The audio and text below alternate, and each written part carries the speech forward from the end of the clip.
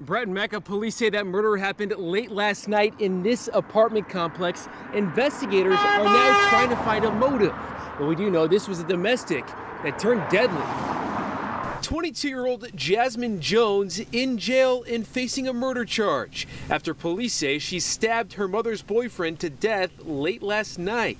The female armed herself with a knife and stabbed the male repeatedly, killing him.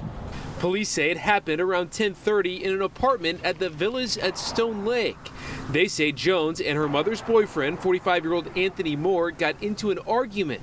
Police say the disagreement escalated and Jones stabbed Moore. When officers arrived, she was actually rendering aid to the victim. She was actually trying to provide treatment. Jones was arrested in the apartment and Moore died at the hospital.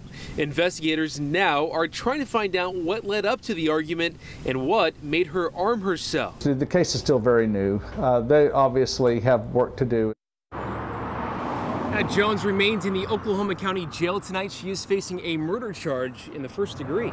Reporting live in Northwest Oklahoma City, Jonathan Cooper, KOCO 5 News.